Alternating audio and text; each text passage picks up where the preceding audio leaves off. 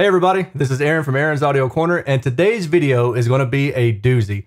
This is going to be a budget 12-inch subwoofer shootout. Now I want to state up front, if you're not familiar with my channel and what I do here, I do reviews for audio components that is based heavily on objective data. And the reason I do that is because I feel firmly that when I just use words like fast bass or slow bass or transient or dynamic or hollow or bright or spacious, all those words are great if you have something to tie them to. And you can't tie them to anything if you don't have some kind of a tangible piece of information like data. And that's what I try to do here on my channel. So with that said, what I'm going to do today is talk to you about 6 popular subwoofers that are all in the budget price range of about $170 to about $300. And they're all 12-inch subwoofers. I did a poll on my channel a couple months ago, maybe even further back than that. And I have been listening to everyone, all of you, who have suggested different subwoofers that I test. Now, keep in mind that I cannot test every subwoofer under the sun because I am, in fact, paying for all of these subwoofers out of my own pocket. I paid $1,200 for 5 subwoofers, and I was loaned an additional subwoofer by my buddy Joe from Joe and Tail. And I will be testing that subwoofer as well. I really would have loved to put in everybody's favorite, but it's just not feasible. And going along that same line, what I will ask you to do is I use affiliate links. And after this review, if you feel compelled or the desire to buy a subwoofer that I've reviewed, whether I liked it or not, please consider using one of my affiliate links. I'll drop them in the description below because that helps me out. I get about 4 to 6% on each one, depending on what you buy. Now, to make up $1,200, I would have to sell about 150 to 200 different subwoofers, depending on which ones you're interested in. So this is not a get-rich-quick scheme. It's just me asking you to help me recoup some of my losses. Oh, and I cannot forget to say this part because some of you will ring me for it. The prices that I'm talking about in this video today are today's prices. I can't help if something comes out of stock or is no longer available or becomes popular because of this video and prices increase a little bit. That's out of my control. All I can do is provide the information that is current as of today, and that's what I'm going to do here. So I encourage you to just kind of keep an eye on the market. If you see something you like and the price has gone up, maybe wait a couple weeks, maybe wait a month or something before you buy it and let the price come back down. And yeah, so with that said, let's go ahead and take a look at the subwoofers that I have reviewed in this video. And then we'll talk about the data, we'll talk about some other testing that I've done, and then I'll provide you maybe my final recommendations.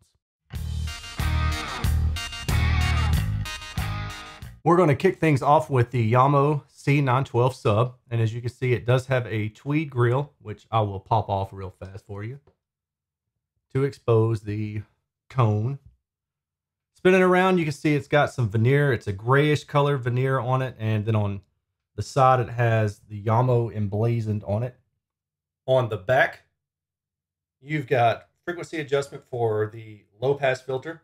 You've got a volume knob, and you've got RCA inputs, as well as a phase 0-180 flip and a power input. Now note, this does not have the auto power on if you wanted to have signal sensing via the RCA inputs, which a lot of these other subwoofers do have that feature.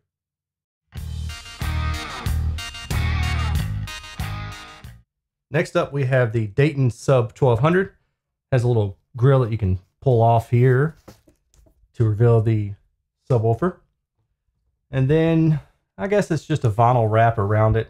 I will say that the quality isn't quite that great. I mean, the vinyl is kind of peeling off down here at the bottom, and there's a couple other places I noticed where it was kind of peeling off too. Now, yeah, I mean, this is just normal use. I mean, taking it in and out of the house. So overall finish, you know, not that great, but it's not terrible for the price, I guess I would say. The power on, auto, and off, gain knob, crossover knob, RCA inputs. It also has high-level inputs and high-level outputs, which is a nice feature. And then it has a phase rotation 0 to 180 knob. Next up is the Bic F12. And same finish as the others, you know, a black veneer. Nothing special here. It does have a grill, which will pop off here to reveal the aluminum cone, which, you know, honestly, I kind of like it. I think it's kind of neat. The foam surround here, You know, honestly, to me, kind of cheapens it up, especially when you can see the little bit of, I guess it's just not a clean cut for the surround where it meets the edge of the cone there. It may be hard to tell in the video, but you can kind of just trust me what I'm talking about here. Then we'll spin it around to the back, and we can see it's got subwoofer input, and it has a switch, analog, or I should say digital receiver or Pro Logic receiver, and you can use whichever one you need for your setup. Volume knob, frequency crossover knob, off, auto, and on power right here, 0 180 for phase, and then high level inputs and outputs as well, which is again a nice feature. And then I do like the fact that it has the fuse external, so you can just turn this out if you need to, if the fuse were to pop, and easily replace the fuse, and then the power input.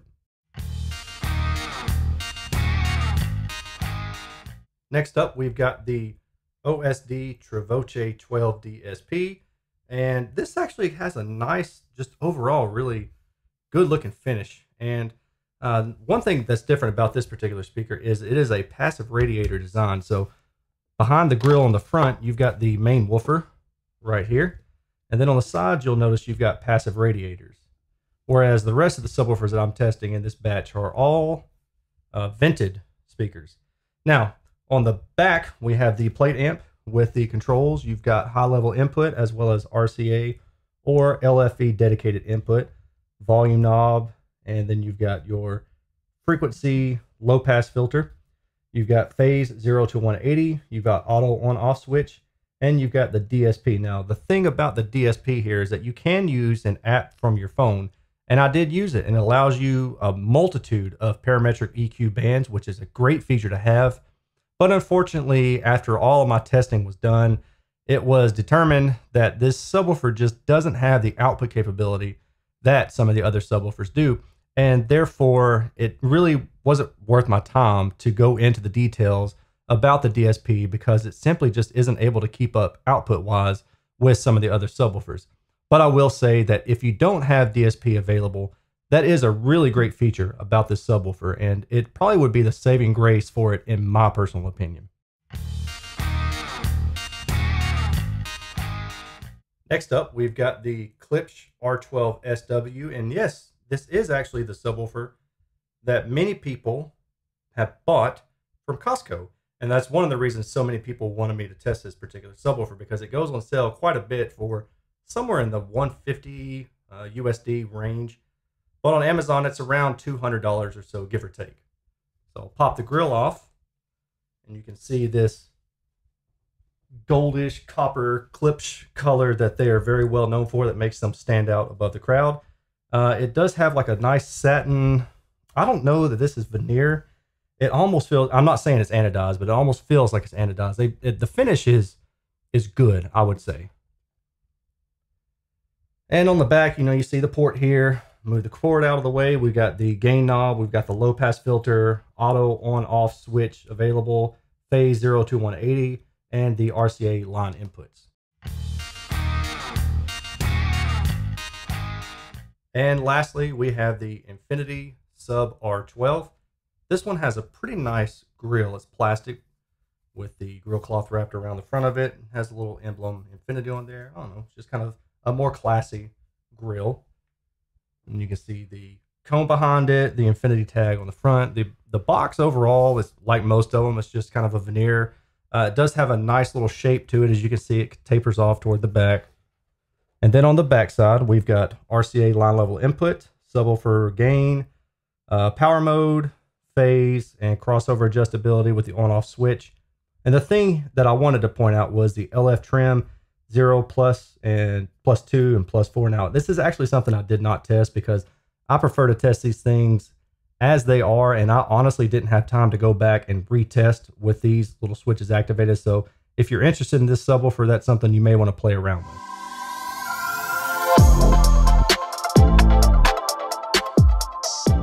One thing that I always like to do when I get a new subwoofer to test is to do some rub and buzz testing. And to do that, I just use a simple app on my iPhone called Signal Gen. And then I sweep a band of frequencies and listen for any rattles or resonances that may be coming from the subwoofer itself. It's important to do this kind of testing outdoors because when you do so indoors, you can often get a lot of buzzing and rattles from the room itself, from the windows to the walls to pictures, anything like that. So again, I suggest that if you are to replicate this kind of testing, you do so outdoors.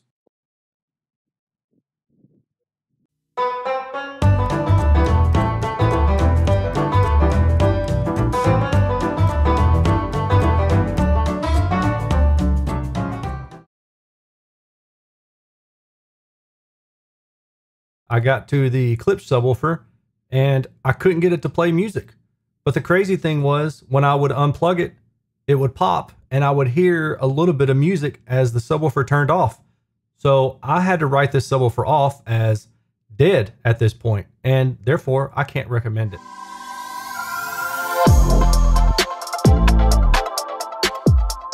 All the data that I'm about to show you was captured using Klipsch hardware and software.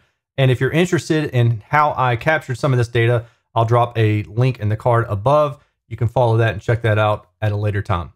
The first graphic I'm going to show you is frequency response. And this shows you how the sound pressure reacts over frequency. And when you talk about frequency, it's really quite simple. Low frequencies are the low bass, and higher frequencies in this particular image is going to be higher bass. Now, most subwoofers are going to play about 80 hertz down to about 20 hertz. 20 hertz is usually kind of the cutoff point for audibility. And then when you get below 20 hertz down into the teens or even single digits, that's when you start to really pressurize a room and you start to feel it in your gut and in your soul. So the lower the bass goes, probably the better for most people. In this review, however, what you'll find is many of these subwoofers don't go much below, I don't know, what, maybe 30 hertz or so. And that's kind of expected in this budget range. If you want more output, you're going to have to go to probably about the $400, $500, $600 region to get serious output at lower frequencies. So that kind of sets the stage for the limitations of these subwoofers. What you care about in the frequency response graph is you care about linearity. You don't want a speaker that peaks at one particular frequency because that often sounds muddy or bloated. It can sound like it's ringing. And generally what I find is that is what people call slow bass. When it takes a long time to decay, fast bass might be really punchy, quick bass. And usually you're going to get that from a more linear response out of your subwoofer, and even other speakers as well, like bookshelf and floor standing speakers, but that's for a different topic another day. I've got 7 different subwoofers here, and remember, I only tested 6. So where's the extra? Well, that's because the OSD has DSP. So I've enabled it and I've also disabled it and provided you here the results so you can see both. Now I know this is a lot to look at and take in and understand all at one time, but let's just try to see through all of the stuff here and see if we can make something out of it. And since I've already had the privilege of seeing this data before a few times and studied it, I'm going to go ahead and help you skip some of the fluff. The BIC F12, it does okay, but it's not one of the better ones. So let's get rid of the BIC F12. Now we're left with some of these others. The OSD 12 with the DSP active, you can see it doesn't really get low. So let's go ahead and get rid of the OSD. Now we're left with this. These results are pretty good. And again, remember, we're level matched right around 100 hertz. So I'm kind of having to visually bring these down. So I'm looking at these and I'm seeing the Dayton sub 1200. It kind of wants to roll off a little bit earlier. And let's see, the Klipsch R12 has got a bit of a bass boost right in this area. So in my opinion, I'm going to go ahead and dump these two. And now we're left with the ones that I feel are probably the better of the bunch. They're not the best, but they're the better of the bunch. And I think out of these, I would probably say the Infinity Sub R12 is possibly the most linear. The OSD Travoce 12 DSP, it looks okay, but this little hump right through here is not very linear. So I'm going to dump that one too. And I'm going to say that just based on frequency response alone, the ones I'm more interested in are the Infinity Sub R12 and the Jamo C912. And now we move on to the main portion of this testing, which is the CEA 2010 testing. And the CEA 2010 testing is basically just taking a tone burst of a certain frequency and hitting the speaker with that tone burst, and it makes a boop sound or a boop sound. And the microphone captures that sound, but then it also captures the harmonics. And if the harmonics exceed a certain threshold, which is defined by the CEA 2010 standard, is the industry standard, then that means the test is failed at that point, and then that is where the maximum SPL is for that particular frequency. And this just shows you the maximum SPL for a given tone for each of the subwoofers that I've tested. And the thing we're looking for here is really which one's the highest. I also care about linearity, but most people just care about the maximum. And in terms of the maximum, the Infinity R12, sub R12, is really the winner here. And that's pretty darn good. I mean, 31.5 hertz, 106.3 dB. That's pretty good for the sale price that I've typically seen it at of $170. And then if we go to the next one, let's see, the OSD Travoce in the mid band is the second highest, but you can see it very much falls short in the lower frequencies. So let's focus on the lower frequencies. Klipsch 12SW, and it looks pretty good. And the black is going to be the BIC F12. So is that right? Yeah, the BIC F12. So the BIC does pretty well in terms of output capability. But here's a surprising thing, and this is actually something I really am fond of on a more personal note, is that the Jamo C912, while it doesn't have the highest numbers, it's more linear. It has probably the second best numbers in the very low frequencies, third, maybe fourth best in the mid to upper subwoofer frequencies at least. And then it's on the lower end in the higher of the subwoofer frequencies. So through this region right around here. So from this data alone, again, the Infinity R12 is going to be, I hate to say it, but it's going to be your king in this particular test that I've done. Then we've got the Klipsch 12SW, which does pretty well. It's okay. It's not the greatest, but it does pretty well on the mid band, but it does good on the lower frequencies. And then let's talk about the BIC F12 is another one. And you would say that, oh, that's great, that's good. But my problem with the CEA 2010 testing, bear with me here, is that these are just a single tone, one at a time. If the frequency response of the subwoofer is not linear, then it doesn't really matter if the tones are high. Well, what do I mean by that? Well, let's just say that you've got a frequency response of a speaker, and as you turn up the volume, you know, it's going to start falling off at about, let's say, 50 hertz, okay? Well, it doesn't really matter if the maximum SPL it can hit at 20 hertz is really high, because you know that from the frequency response, it's fallen off a lot between there and 50 hertz. So it's a balance of trying to read the CEA 2010 measurements and then looking at the frequency response data that I showed you earlier.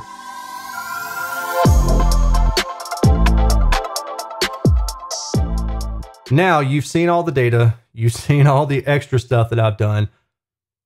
You probably want to know, okay, Erin, you said all that crap. What does that mean to me? What do you recommend? Well, it's really quite easy. If the Infinity is still on sale for $170, or even if it somehow jumps to $250 or maybe even $300, get the Infinity. It has one of the more linear responses in frequency response, and it has some of the higher CEA 2010 numbers. In fact, it has the highest CEA 2010 numbers of the set that I've tested. If that one is not on sale, or if it's too costly, random dog hair. Yeah, I've got a golden retriever who just sheds all over the freaking place. All right. Anyway, if that is too costly or it's not available at all, then as weird as it sounds for me to say, even based on the lower CEA 2010 numbers, I feel like the Jamo is probably still the better subwoofer. So how do you counterbalance that? You know, how do I justify that recommendation with the low CEA 2010 numbers? Well, simply frequency response.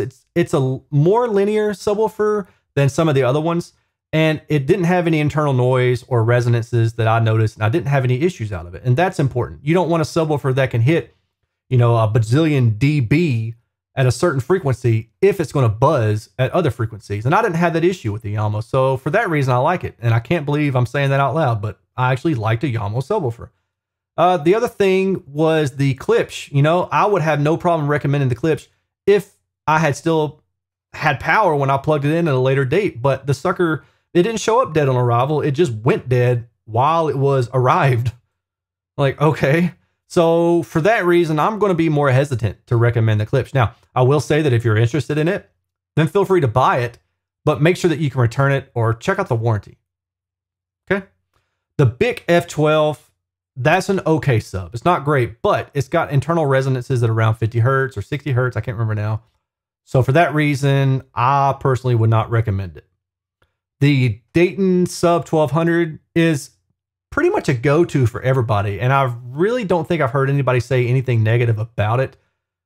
I didn't really have any issues out of it. It's just that compared against these other subwoofers that I tested, it didn't quite rank up there. It didn't do what I was hopeful that it would do, but I do think that it's a good value at only $170 shipped to your door, assuming that Parts Express is still running free shipping when you plan to order something. The OSD 12 DSP Travoce subwoofer, you know, it looks like it's going to be an awesome subwoofer, but it just didn't quite perform to my expectation. And oddly enough, when the DSP was enabled, it actually did worse. And that didn't make any sense to me. I mean, it just seems counterintuitive, but sure enough, that's exactly what the data showed me. And no, that's not a mistake. I mean, I was there when I tested it. I know what flip I switched.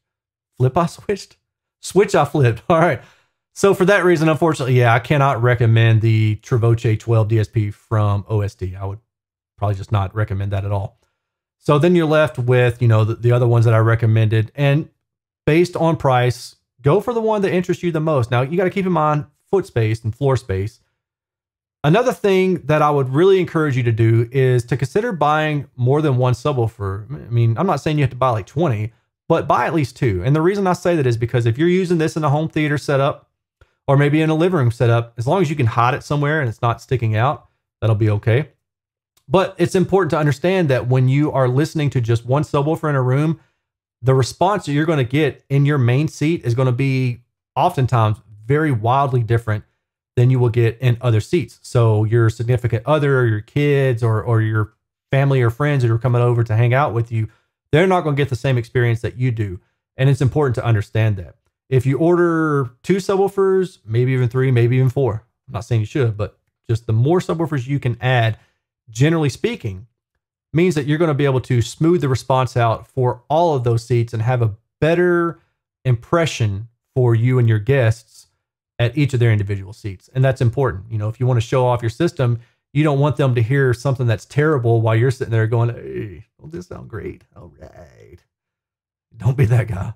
So I do encourage you to just look at your budget, look at the results here and think, okay, can I get 2 or do I need to wait? And if you need to wait, then wait, or maybe pick another one up later, but definitely consider getting more than one. And I'll drop some reasons for that in my description below as well. And you're more than welcome to go check out the studies that explain to you why more than one subwoofer is a great thing to have.